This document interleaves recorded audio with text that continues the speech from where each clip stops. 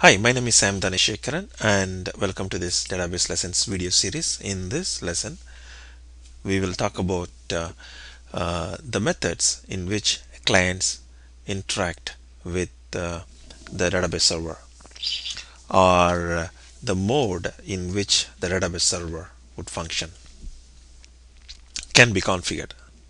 Okay, so a database server can be configured in two modes. One is dedicated server mode or shared server mode. Okay, I'll explain what is a dedicated server mode and what is a shared server mode. Okay, so let's take dedicated server mode for example. Okay, so when an Oracle data server runs, okay, let's say this is the host for the data server, and it when it runs, like we saw, it runs system global area, right? It's there in the memory. And now this user wants to connect to the database. So through network, right? Let's say it's connected to the network. So through network, it will approach the server. Okay. So the server will open a dedicated process, a dedicated server process for this client process. Okay. So let me just call it server process 1. And this will interact with the SGA. Got it? Let me repeat. Okay, so when a user wants to initiate connection to the database, it connects to the server.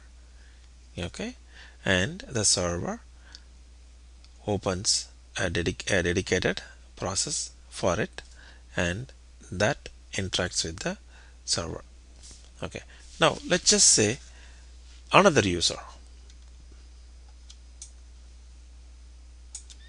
okay, wants to connect. So what will happen? Okay, so now this user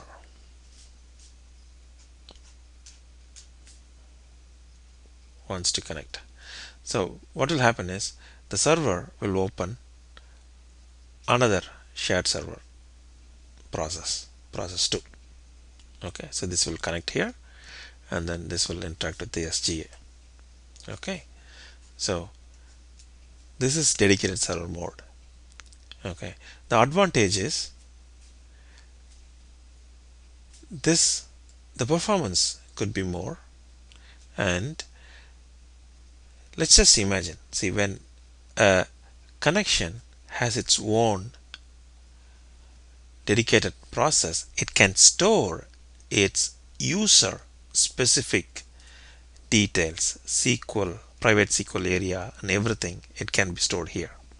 Okay, so memory management would be much simpler here. Like this connection, it will store its own in session specific details here. Okay, and the main brain of Oracle, which is SGA, all it has to do is just process the data, and these guys will monitor their own session information. Okay, but the disadvantage is, just imagine, like there are like thousands of users coming. Okay, so it has to open a dedicated server process for each connections coming.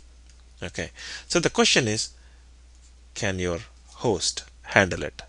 In most of the businesses, it's basically you know, it depends upon the planning and the affordability, and also the need, right?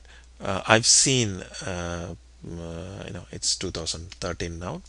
I've seen most of the companies, they would configure their servers so powerful so that they can run on dedicated server mode. Okay, but some non-production environment, or some companies, they would say, let me go ahead with shared server architecture, which I will explain in the next slide. So right now, the thing is, uh, when multiple connections come, right, and for each connection, the database server would open a dedicated server process in its memory, right, for each connection, and that's how the interaction will happen. This is in dedicated server mode. Now let's go to shared server mode. Okay, so what happens here? Okay, so let's do the same thing. So a connection comes from client 1. Okay, connection comes here. Okay, so here, when we configure the server in shared server mode, it changes the way it runs.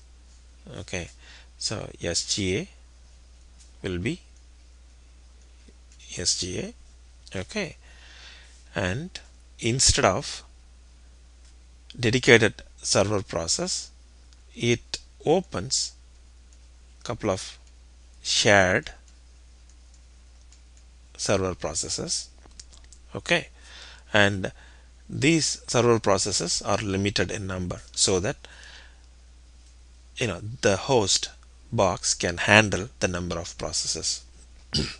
Okay, it also opens a different set of processes called dispatcher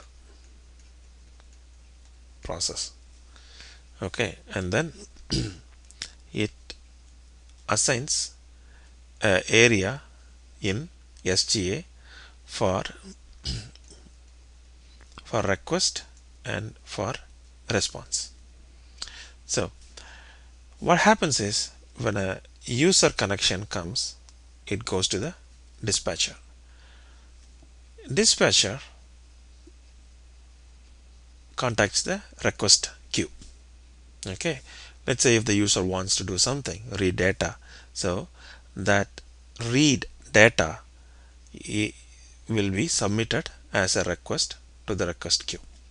Okay, and any shared server process that which is free, it picks up the request, then it interacts with the SGA and brings the result and puts the result to the response.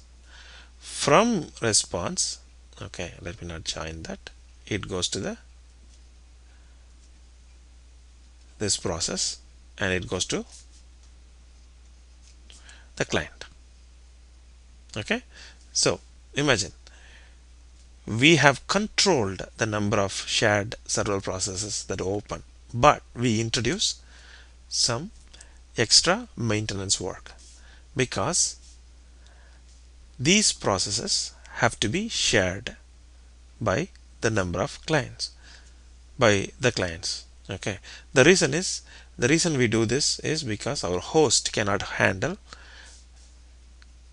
more processes, like it cannot provide individual, each client with its own dedicated process. So in this case, if client 2 comes, okay, so what will happen is, client 2 will also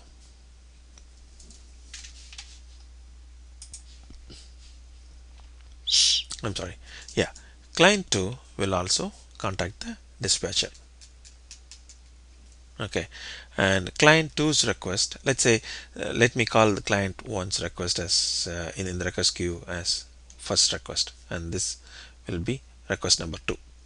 Okay, so the next shared server, which is free, it will pick it up, and it will do the same thing as shared server 1, and it routes the result to here. So even if you have, like in this case, I put like 6 shared server process. So even if you have like 60 clients here, they will multiplex and use these shared servers. So the number of processes won't go up, okay, but at the expense of some additional maintenance work. Okay, so this is the shared server concept. Thank you for watching.